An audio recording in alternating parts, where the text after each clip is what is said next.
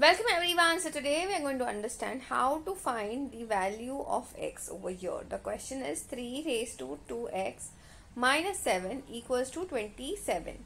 Now in these kind of cases, lot of people start with use of logs. But actually you don't need to use of logs because here 27 can be written as what? 3 raised to 3. And the rule of indices says that a raised to b equals to a raised to m. Then if the indices are same, we can directly equate the, if the bases are same, we can directly equate the indices.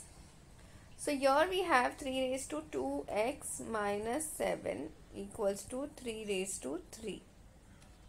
Okay, so like I said, now since the bases are same, we can directly equate the indices. So we can say 2x minus 7 equals to 3. Adding 7 on both sides, this gets cancelled. We have 2x equals to 3 plus 7 is 10. Dividing 2 on both sides, we get the value of x, and we know that value of x is nothing but just 5. I hope you've understood how to solve these kind of problems. That's it for today. I'll see you in the next video.